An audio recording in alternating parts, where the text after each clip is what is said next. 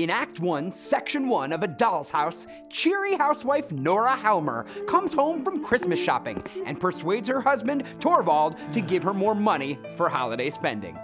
Nora shows Torvald the Christmas presents she bought for the children and staff at their home.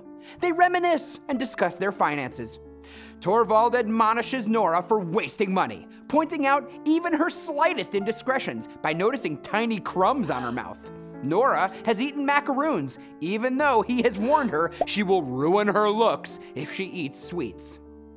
The stage directions and props establish the Helmer household as comfortable and tasteful, but not extravagant at this time of year. Each word and action of the characters are significant from the time they are introduced. Nora sings and whistles as she walks through the door, and when Torvald calls her his skylark, it introduces the symbol of the bird that carries through the play.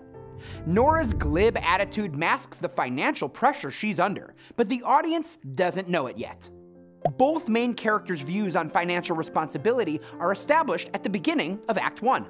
For Torvald, there can be no freedom or beauty about a home life that depends on borrowing or debt. Torvald's view on financial responsibility conforms to the norms and contexts of the time. Nora says she would not care if Torvald died and they owed money. Her view exposes her willingness to lie. These two opposing values reflect the central conflict of the play.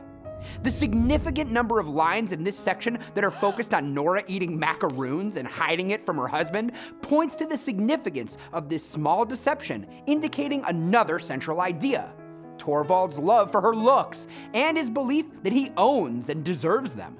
This is evident throughout the play, proof of his view of her as his property, his beautiful doll.